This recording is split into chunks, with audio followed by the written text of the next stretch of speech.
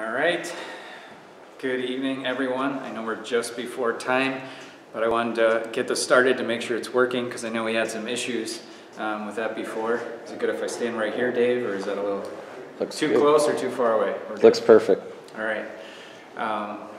It's a blessing to be back. I know it's been a crazy week and a crazy couple of weeks, and we're still, every day kind of dealing with the changes that are happening, including the safer at home order that happened this week in Wisconsin.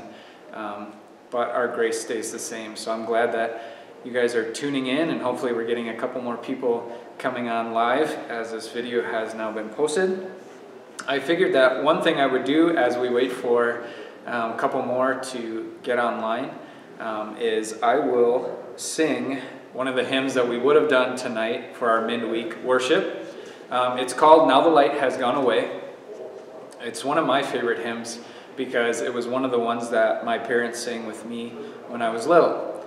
And it is kind of like a lullaby, but it's also reminding you of all the beautiful truths that you have when you go to bed, and you know that you don't need to be afraid of the dark, you don't need to be afraid about what happened today, you don't need to be afraid about what's coming tomorrow.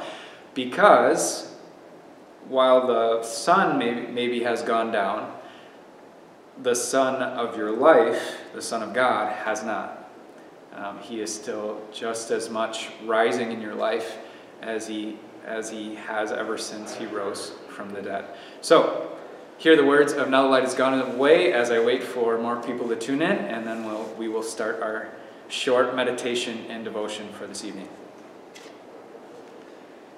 Now the light has gone away. Father, listen while I pray, asking you to watch and keep, and to send me quiet sleep. Jesus, Savior, wash away all that I've done wrong today. Make me ever more like you, good and gentle, kind and true. Let my near and dear ones be safe with you eternally. Oh, bring me and all I love to your happy home above. Now my evening praise I give. You once died that I might live. All your precious gifts are free. Oh, how good you are to me. Ah, my best and kindest friend, you will love me to the end. Let me love you more and more, always better than before. Amen. If you're just joining us, that is the first hymn that we would have done tonight if you would have all been gathered here with me at St. Paul. But I'm praying that all of you who are gathered with us now at this live moment, but also later on watching this video, that you are gathered with us in the Spirit, not just our spirit, but in the Holy Spirit. God tells us wherever two or three gather together in His name, there He is with us, and we are sure that God is with us tonight. And we are blessed with His presence, we're blessed to hear His word, and we're blessed to have the comfort and assurance that His word brings to us no matter what's going on in the world around us. Let us never forget the importance of what we already have in Christ. It's part of the reason for our meditation this evening.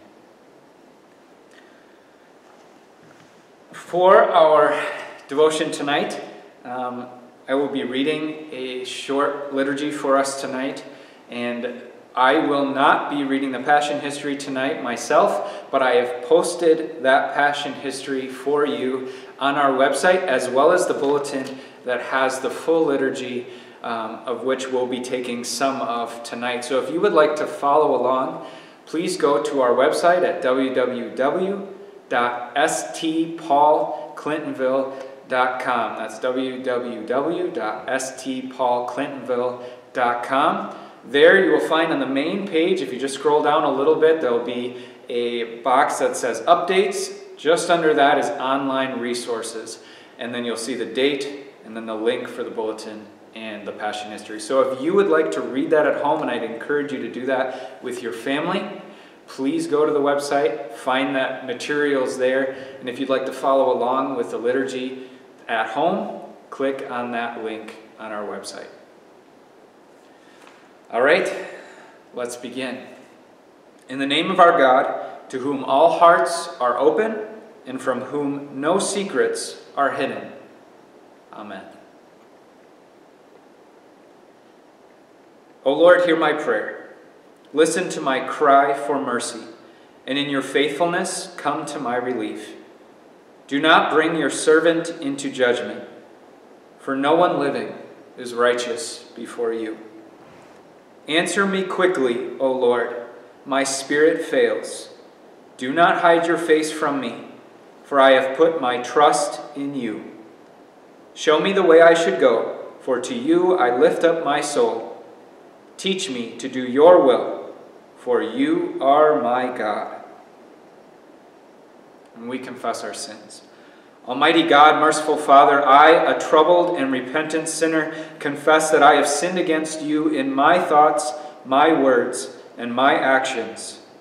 I have not loved you with my whole heart. I have not loved others as I should. I am distressed by the sins that trouble me, and am deeply sorry for them. I will give us a moment of silence for a private confession.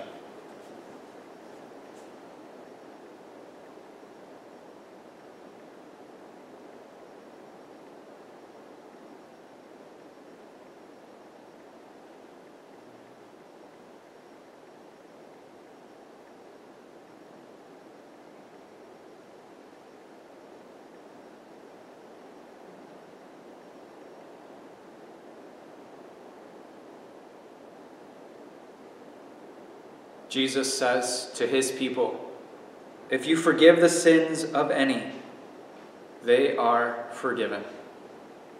His death paid for the guilt of your sins and for the sins of the whole world. Do you believe this? And if you do, answer, Yes, I believe. I believe. Because of the promise of our Savior Jesus, I forgive you all your sins. Be assured that you are a dear child of God and an heir of eternal life. We pray. Lord God, we thank you for this day of grace now drawing to a close. Stay with us and warm our hearts with your forgiving love in Christ. May your word keep our faith burning brightly, that we may walk in the light of your presence through the darkness of this world. Come and bless us as we worship you, Father, Son, and Holy Spirit. Amen. And if you're looking at the bulletin, we're going to jump right ahead to our sermon and our sermon text. As I said, if you're at home, and I would encourage you to do this, please, after our service is done, read the Passion History. Click on the link, read it with your family. You'll see that it has a breakdown on how you can read that responsively. You can do that with your family where it says men. You can have the boys say it with their father, and where it says women, have a mother with their daughters, and do that responsibly. And then pick one of you to be the leader, and you could even have a couple of the kids be the congregation if you wanted to break it up. But enjoy that as you read it as a family and meditate on all the things Jesus did on the days before he died. Our sermon text for tonight, on our meditation for our devotion tonight, comes from the Gospel of John, chapter 18, verses 38. What is truth? Retorted Pilate. With this he went out again to the Jews gathered there and said, I find no basis for a charge against him.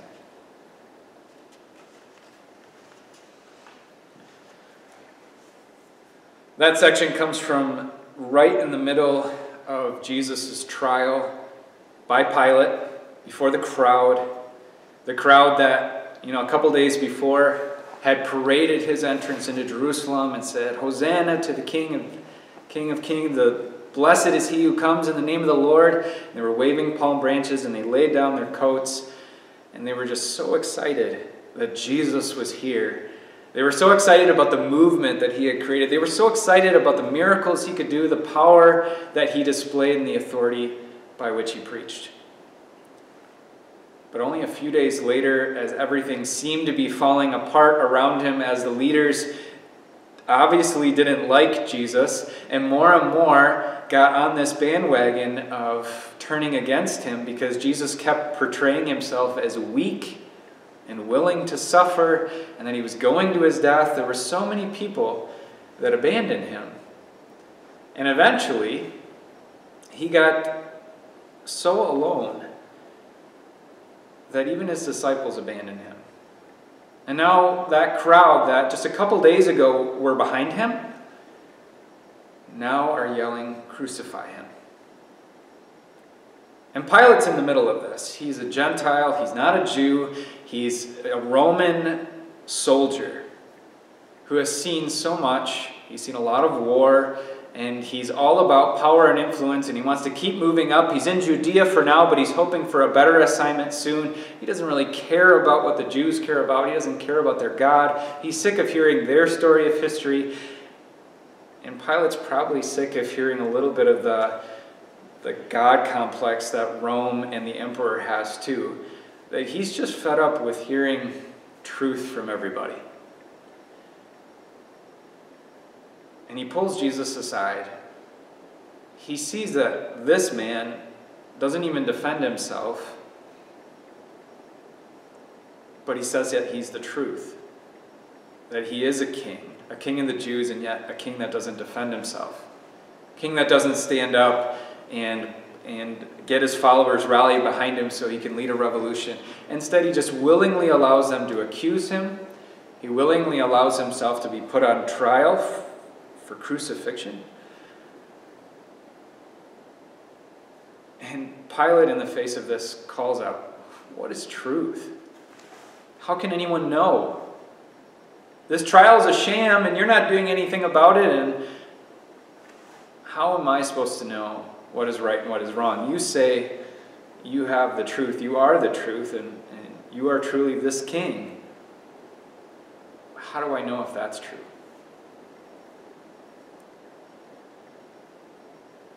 That's that situation. But today, are you asking a similar question? What is truth? I find myself asking that question constantly in these days, especially these last couple weeks. And not just in the context of the current epidemic, but just in general. We're constantly asking, what is truth? Do we trust the media? Do we trust what we are being told by the government? Or do we trust everything that we hear about on Facebook? Do we trust what our friend says about what's going on? Who do we trust? Where do we go? How do we know what is truth? That's a tough question to answer. And so we understand Pilate's frustration as we hear so many voices all around us all the time. How do we know what truth actually is? What's actually going on? Who has the facts? Who's going to get us through this? How are we going to be okay? Truth is hard to find. It really is. And it's really hard to know when you're hearing the truth and it's coming from a true voice.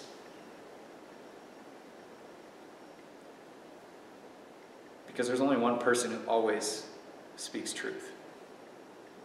That was the man that Pilate had on trial that day. It was Jesus Christ who says, "I am the way, the truth, and the life." Have you guys ever used a compass? I love compasses because I love thinking of everything in directions. North, south, east, west. If you tell me, go to this place, it's northeast from here, I'll find it. You tell Steph that, my wife, or many others, it means nothing to them.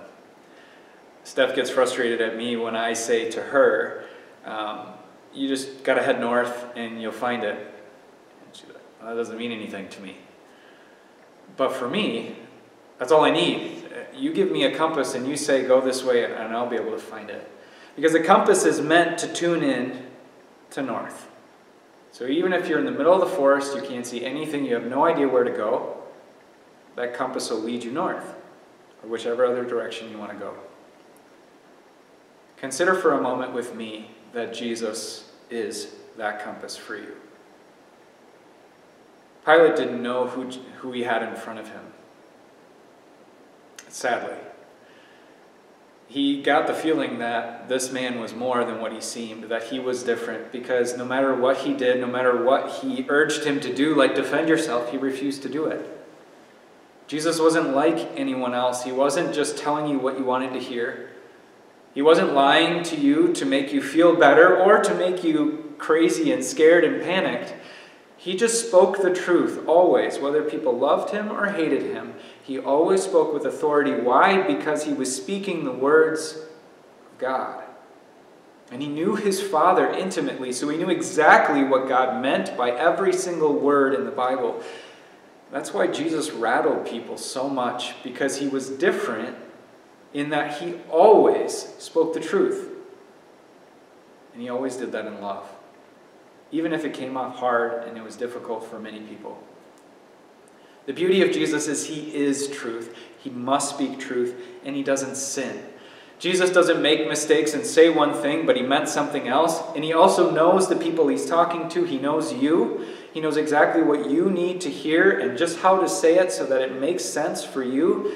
And on top of that, the Spirit of truth, the Holy Spirit, takes God's word, takes Jesus' word, and he gives it to you in a way that it does teach you truth, in a way that no one else can. And that same truth, Jesus made his truth, that he was holy, that he was righteous, that he was always right with the Father. He made those truths true of you too. And how did he do that? He did that by suffering and dying for you. The truth suffered and died so that his truth, who he is, the Son of God, the Savior of the world, the Messiah, could be you. As he lives in you and gives you his righteousness, he gives you the truth of your redemption, the truth that you have a Heavenly Father who loves you, the truth that you are forgiven through his blood. That's how Jesus becomes our compass. If you know Jesus from the pages of Scripture, you know the things he says, you know that he doesn't act or speak like anyone else. And the more you know him and the more you rely on his word, yes, even now when you are confused and disoriented and you don't know what's going on and you're stuck at home and you don't know how long this is going to last, all the things that are crazy and sending you in a spiral, you can focus in on Jesus by studying his word, by nitpicking everything he does. Test him. Test everything he says. Is it true? Is it true about you? Yes, the bad stuff, the sins you struggle with, and the desires that you have that aren't good, and you may get angry at him for saying that, but is he wrong? No.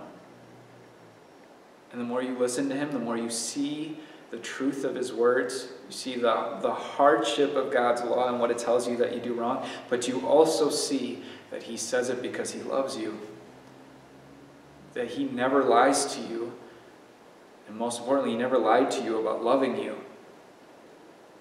and forgiving you again and again and again. I urge you, especially during times like today, in these last few weeks, that you return to your compass, the one who will lead you through this and always point you in the right direction and help you orient yourself. And as you wrestle with the information that you're getting, you know that this is true, that you have a Savior who loves you and who cares about you and who speaks truth to you and will continue to teach you to trust in God more and more, who will never abandon you. That is the compass you need, and that compass will help you find your way through all of this.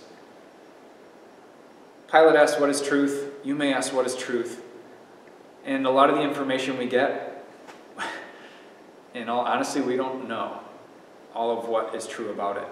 However, what we do know is true is Jesus and his love for us.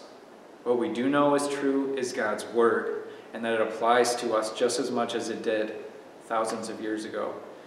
What we do know is true is that we are saved children of God through what Christ has done for us, the one who kept his mouth shut, who let himself suffer and die. Because he died and because he lives, the truth of our identity, the truth of our existence, is we are safe in him. Let that orient you as you sift through the rest, and let it keep you steady, knowing that no matter what happens, you already are secure in your eternal standing before God, and you will dwell in his house forever. Be at peace, friends. Know that you have the truth. And if you don't know Jesus very well, someone who's watching this right now, I urge you, get to know Jesus, because in him you will find the truth, and that truth will help you with all the rest. Amen.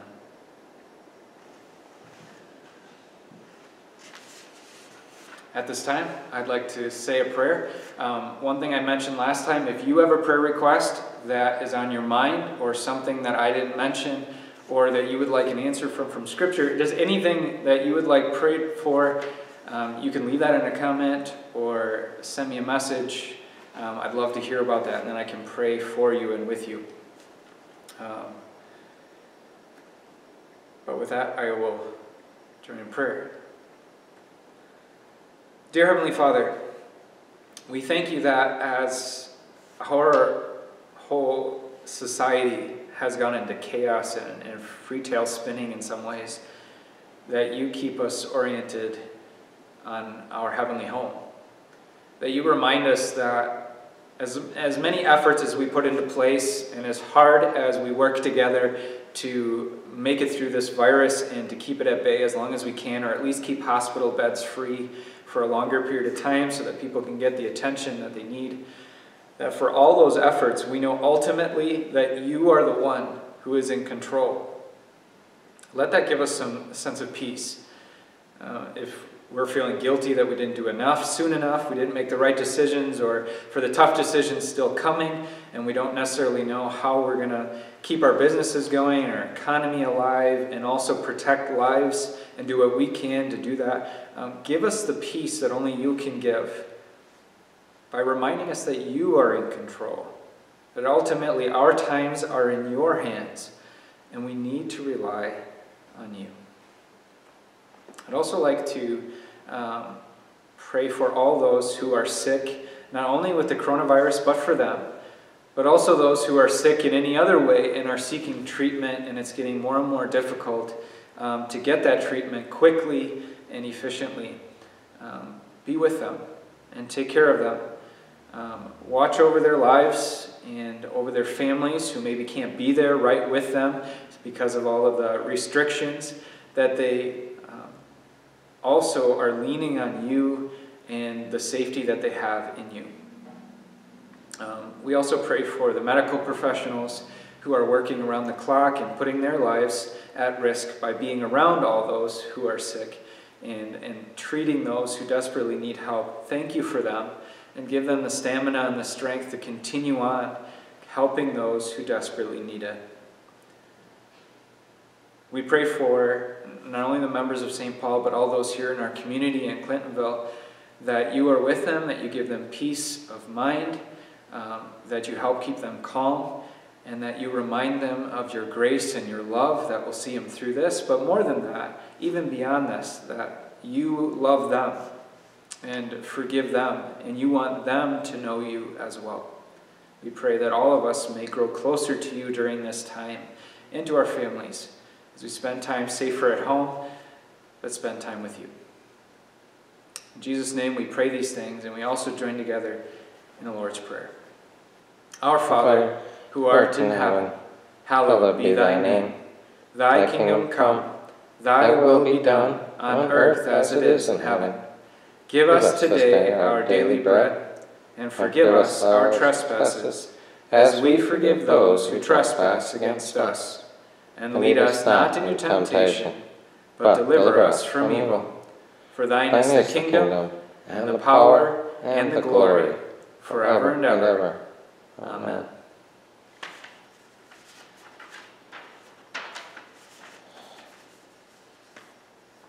We'll join together in our evening prayer. In the name of the Father, and of the Son, and of the Holy Spirit. Amen. I thank you, my heavenly Father, through Jesus Christ, your dear Son, that you have graciously kept me this day. Forgive me all my sins, and graciously keep me this night. Into your hands I commend my body and soul and all things. Let your holy angel be with me, that the wicked foe may have no power over me. Amen. And receive the Lord's blessing. The grace of our Lord Jesus Christ, and the love of God, and the fellowship of the Holy Spirit be with you. Amen. That'll conclude our service portion of our service tonight. Again, if you didn't get it already, please check out the Passion History and read it with your family. That way you're meditating on the things that we'd be purposely trying to dwell on as much as possible as we think about Holy Week and the events that happened then when Jesus died on that cross, and just all the events that happened around that time. That's the beauty of Lent, is we get a chance to really think about all those things and just how much Jesus did for us. But thank you so much for tuning in. Any comments that are listed that I should respond to right away? Otherwise, may you have a blessed evening, and please tune in on Sunday. I'd love to have you join us for our worship service as well. You'll be able to find that on Facebook posted, and also Sunday at 9 on our website. Yes, Sunday at 9. Thank you. So Sunday at 9, our worship service will be posted. We'd love to see you there. And God bless your evening. See you soon.